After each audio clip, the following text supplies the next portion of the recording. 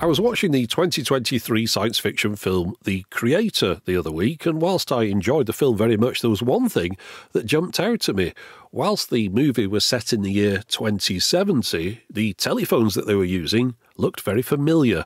These appeared in two scenes, and perhaps if I do a bit of zoom and enhance, you'll understand exactly what it was that drew my attention. Yeah, that in another life is a Sony MZ-R5ST minidisc recorder, and seeing one in the movie made me think that this is the perfect time to take a look at my mint-in-box example that I bought a few years ago, but I've yet to try out. I've always appreciated the look of this machine. It's got a very interesting and unique appearance, which is no doubt why it was repurposed as a movie prop. The one I have here was found on eBay and appears to be barely, if at all, used. It's come from an office in the UK and must have proved surplus or unsuitable for their requirements. In fact, a few of the accessories are still sealed in their original packaging. One thing that was in the box that wasn't part of that original bundle, though, is this microphone whose sponge windscreen has disintegrated, shedding black dust all over the inside of the box, reminding you that whilst this might look like it belongs in 2070, it really is over 25 years old. In fact, in order to confirm when it first came out, I looked at the ever-useful Minidisc Wiki, and at the bottom of the page for this device, I was met with some very pertinent but also worrying information. It turns out that inside this device are two NiCad batteries that are used to retain the time for the clock, and after a quarter of a century, these will almost certainly have leaked, and if you have one of these devices, you need to open up the case and get those batteries out now. So that task has become the very first thing that I need to do before switching mine on. Like most owners of these, I had no idea that there were a couple of batteries inside it, so I crossed my fingers and hoped that mine hadn't leaked. Well, that hope didn't last long, as yes, whilst at first glance it doesn't look completely catastrophic, there has definitely been a considerable amount of leakage. All I could do was remove the batteries and try and clean everything up as much as possible. I'd only know what damage had been done when I powered the thing up. It might still work perfectly, then again it could be completely dead. If only I'd known about this hidden time bomb back when I bought it, I would have took those batteries out a lot earlier. But I can't go back and change it now. There's no use crying over spilt alkaline. All I can do is clean it up, put it back together, attach the power adapter, turn it on, and see whether I got lucky and dodged a bullet this time. And it was looking good to start with. It turns on, it can detect that there's no disc inside, and after inserting a disc, the machine reads the contents of that disc just fine. However, after plugging in my active speakers and pressing play, I'm not hearing anything. From the information on the screen, it's clearly playing the disc, it's just there's no sound coming out of those rear RCA sockets. So I then tried my headphones in the front socket, and again, there was no audio whatsoever coming through. This was not looking good. There is, however, another 3.5mm socket on the back, but that was dead as well. So with all the analog outputs dead, the only thing left to try was the digital one, and fortunately, yes, this time the audio was coming through just fine.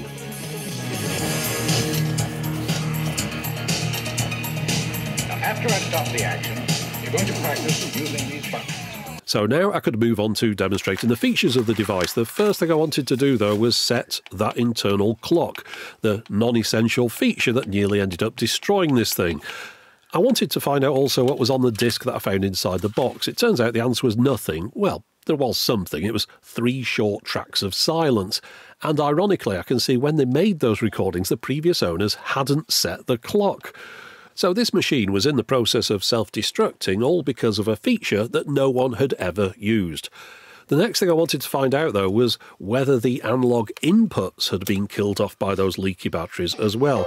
So I hooked up a cassette deck to the inputs on the back and pressed play on the tape, record on the minidisc, and as you can see from the VU meters at the bottom right of the screen, the audio wasn't getting through. So yeah, that confirms that all the analog inputs and outputs on this base unit are dead. One last thing to test, though. Can it still at least record from the optical inputs? And thankfully the answer to this is yes, so really it makes it a digital-only recorder and player. It's still got some life in it. It's not ideal, but it does still perform a function. It's such a shame about the damage caused by those hidden batteries though. I mean, this thing was mint. No one had even got around to unwrapping its remote control, so of course I did that. And at least the button cells in these things don't seem to mind sitting around unused for years. It needed replacing, but once that was done, it was working just fine. Now, it's got to be said, this is still an older type of minidisc machine. There's no NetMD, there's no MDLP, there's no keyboard input for easy titling, and entering titles via the keys is a laborious process. But the big advantage of this system of a portable recorder with a dock was that you could leave most of the parts you didn't need on a portable at home, which resulted in a more compact personal stereo unit. The MZR5ST wasn't Sony's first minidisc and dock combo. A year prior to this, there was the MZR4ST, which enabled them to make the smallest possible recorder up to this point. This dock unit didn't have a tilting screen, and of course there were numerous other differences between the two, but one commonality is that the portables that came with each were unique to these sets. These portable models were not sold separately. They only came bundled with their docks. I don't think the R4 set was ever marketed outside Japan. All the ones that I've seen have their buttons labelled up in Japanese, whereas the R5 was clearly intended for an international audience as it came with English labelling. Let's have a proper look around it. It's really an interesting looking device. The portable recorder is held in the main unit with an electronic catch, one that can only be released when it's connected up to power. The idea of buying one device that covered both your home and portable requirements made a lot of sense. It's got all the inputs and outputs you'd need to connect this up with an existing hi-fi. And as for those two optical inputs on the back, well, of course, one would generally be used for attaching this up to a suitable CD player, while the adverts in Japan suggested connecting the other one to a satellite receiver. With the power now connected up, I can eject the portable, and it's got a really tidy way of electronically attaching up with the main unit. All the connections are hidden away behind a panel that's designed only to slide out of the way when the things are interfaced together. Whilst the portable could operate via an internal LiPo battery, which allowed for a quoted playback time of 5.5 hours, there is also the option to attach up a AA adapter, which would be capable of powering it for 9 hours, and with both together, you get a total of 16 hours. The construction of the body and the buttons feels very solid. There's a lot of metal used. It's heavier, but also more substantial than many of the later minidisc models. The screen on the portable unit only needs to show basic information, as the track titles are displayed on its inline remote, and this is the first year that Sony used this familiar stick design of remote, and again it appears that the one I've got here has never been used. I noticed that the base has been designed so that the remote can remain attached to the player when it's docked, and that got me wondering if this headphone output would still work, but the answer is no. It's only active when the player isn't in its dock. When it's docked, you're supposed to be using the 1/4-inch headphone output on the front of the base unit instead. One handy feature of this dock is that it has a battery charger built in. The idea is that you buy a second battery and then you'd always have a fully charged one ready to go. Of course, the one in the portable also gets charged whenever that device is docked. However, just like any other Sony LiP8 battery, this one will not be getting charged because after all these years, it's dead. Just like all of them. In fact, to make matters worse, nobody's making new batteries of this type anymore. Fortunately, there are a couple of workarounds. If you carefully slice open the LiP8, you can replace the cell inside with a 14500 rechargeable lithium battery. But if you don't fancy that, I found a nice chap on eBay here in the UK who's 3D printing this battery holder. I picked one up to try it out and it works just fine. Again, you add in a suitable 14500 lithium cell and you're good to go. The portable charges up this battery whenever it's docked in its base station, and you don't need to be using it. It still charges the battery when the device is in standby. So not all the battery news in this video is bad news.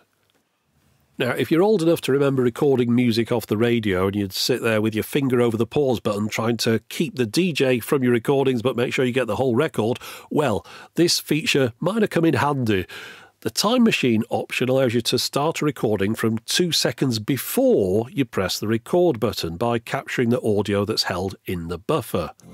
And I must make a special mention of that large screen. That is way more comprehensive than most home machines and has a sense of fun about it too. Just look how the titles display in a variety of ways. Someone at Sony programmed this for no other reason than it looked cool. In fact, I'm going to let it cycle through the effects in the corner of the screen so that you get to see them while I talk about the active speaker output socket. In the manual, it suggests connecting this up with Sony's SRS Z1000 speakers, which were introduced alongside this machine. If you look at the bottom right of the brochure, you can see a blurry picture of these in a neat little desktop setup, but there's no need to squint at that tiny picture because I just so happen to have a set of those here as well. They might look like plastic speakers, but in fact, while the front and back panels are plastic, the main body is metal, and they are surprisingly heavy, solid, and well constructed. The right speaker plugs into the left one, and the left one plugs into a power adapter. It has two 3.5mm inputs on the back, and there's controls on the front, including the volume and the power on-off. However, the dock also has its own dedicated volume control for this output, both on the unit itself and on the remote control. And with everything connected up together, it really makes a beautiful setup, in my opinion. Of course, in my case, due to that damage, those speakers don't make a sound, but hey, they definitely look the part. So just imagine it's 1998, you come home from work, you've been listening to your mini disc on the train, you take your player out of your pockets, extract your earbuds, unclip your remote from your jacket, and you pop the player into the dock. And the music carries on from where you last left off, played through your home stereo speakers. And while it's doing this, the player charges up the battery, ready for the next time that you want to use it on its own.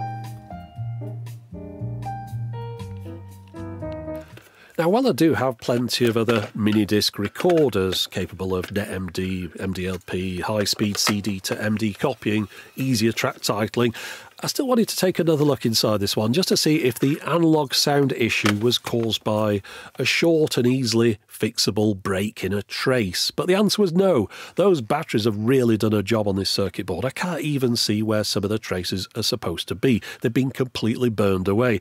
In fact, it's probably a bit of a miracle that this thing is working at all. A mint machine being eaten away from the inside by a couple of hidden batteries. I suppose the designers never considered that anyone would want to use one of these things 25 years later. And that was very nearly a self-fulfilling prophecy.